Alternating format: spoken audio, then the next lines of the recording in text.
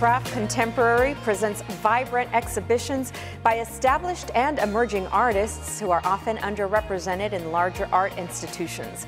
The artwork here can evoke emotions and provoke contemplation through materials and complex processes. Let's take a closer look.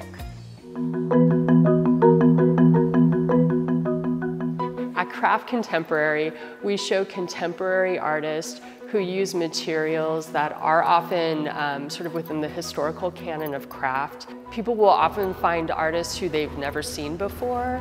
And we also really try to focus a lot on LA artists as well. They are using materials that people are oftentimes very familiar with, but in very innovative ways. And again, I think that their use gets you to kind of think about those materials in a different way.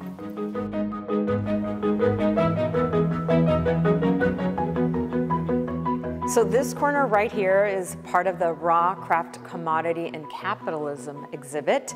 This is such an interesting piece, or pieces, from artist Ignacio Perez Merawani.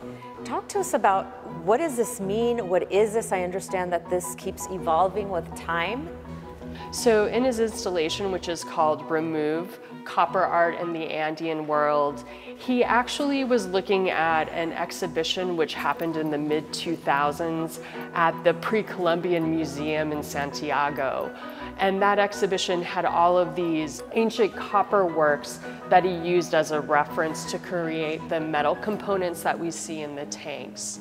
And with that, he was really interested in the fact that that exhibition and the museum are funded by Minera Escondido mining company. So here you have a company that is extracting this material from the land and profiting from it. The government profits from that extraction in various ways, and how he wanted to sort of acknowledge that within the ways that the artwork were sort of collected and presented. Both the way he's manipulating it as an artist, looking back at the indigenous artistic practices in Chile and how copper was utilized with those communities, and then looking again at the sort of the corporate production of copper as well.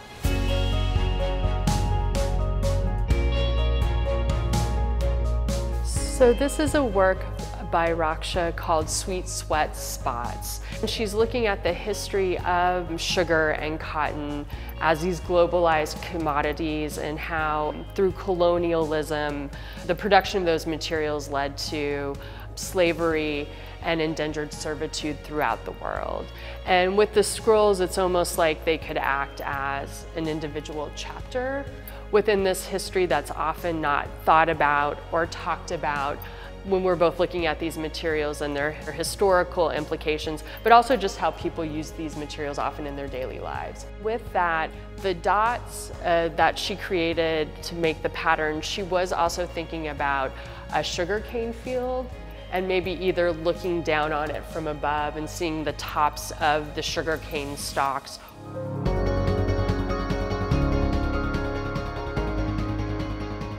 Finding the Center is a solo show of an LA-based artist named Echiko Ohira, who uses mainly found paper to create a range of sculptural forms as well as collages. This is her first solo museums show, so we definitely did want to show as much of her work as possible and kind of create this world that she constructs for other people. And Echiko's use of paper is particularly unique. She oftentimes will build up very densely layered forms. She's not only looking to sort of natural cycles, but the natural world itself, and how those circular cycles sort of resonate within forms like flowers, molecules, or cells. The programs that we have are pretty varied.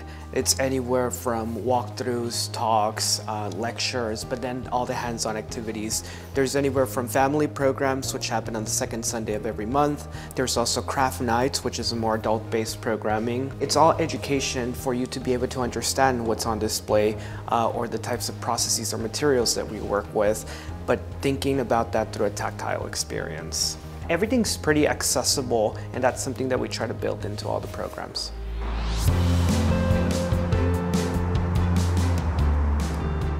right when you walk into the museum, this is what greets you. It's jacked Pantera atrox, and it's a site-specific installation for the window space because I went to visit the La Brea Tar Pits Museum right across the street.